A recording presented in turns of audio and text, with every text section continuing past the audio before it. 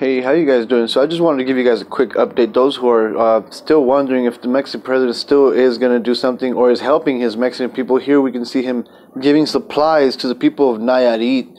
Here in Tuxpan, Nayarit, he had a rally where he donated about 502 refrigerators and 502 stoves for all the families that were affected by this Hurricane Willa. So Nayarit is a western state in the kind of like in central Mexico. He also said that he's going to come back on the 25th of January to Tequala to see about his about the programs to help young adults, kids, and people with disabilities. He's also going to see if he could help people get job experiences. He has a lot of plans for his people. You know, he has a lot of plans for his people, and I'm grateful to give you guys this type of news. All right, so we're waiting for more special news like this to come out. But I just wanted to give you guys a quick update on this. Okay. He's helping people. He's helping the Mexican government. I mean, the Mexican government is helping his people, thanks to AMLO.